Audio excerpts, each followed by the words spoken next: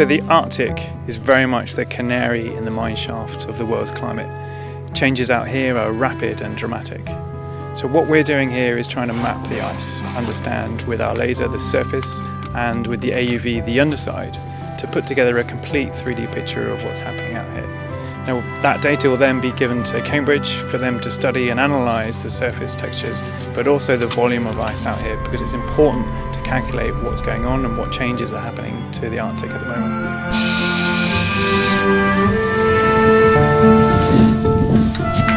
Sea ice has been retreating ever since about 1950, as far as we know, and it's now lost more than 40% of the area that it had in the 1950s, and more than 40% also of the thickness that it had in the 1950s. And that means that in terms of its volume, that's the thickness times the area, we're now only about 25% as much sea ice present in the Arctic in the summer months as used to be present in the 1950s, 1960s. And under the present trend, that all of that will disappear very quickly within about 3 or 4 years.